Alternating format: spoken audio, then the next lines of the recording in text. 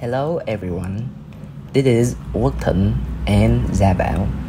In this video, we will demonstrate some working scenarios of our robot. In the first scenario, manual controls is tested. In order to control our robot, we use an user's interface with 4 buttons: forward, backward, turn left, then turn right. The working field of the robot is divided into 12 locations. Move to scenario 2. In this case, user submit number 4 from the user's interface. The robot then travel to the destinations. After the destination is reached, it will send a feedback to the user's interface. After that, our robot will return to the entrance and wait for the next command.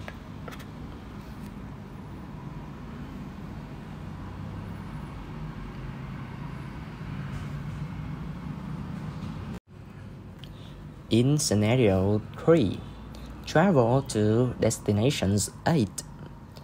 The users now input number 8 to the web UI.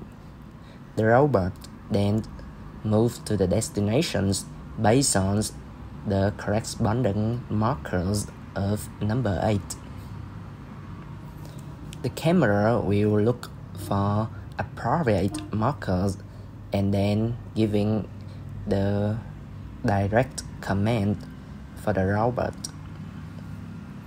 After the destination is reached, now our robot will return to the entrance and wait for the next input command.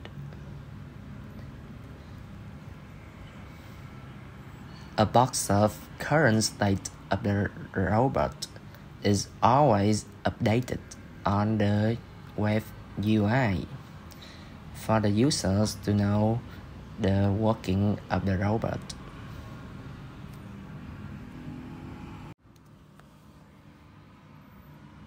In the last scenarios, travel to destinations 12.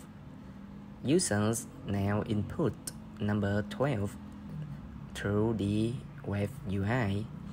After a new location is submitted, there is a box of notifications and the current state of the robot is changed to traveling to locations 12.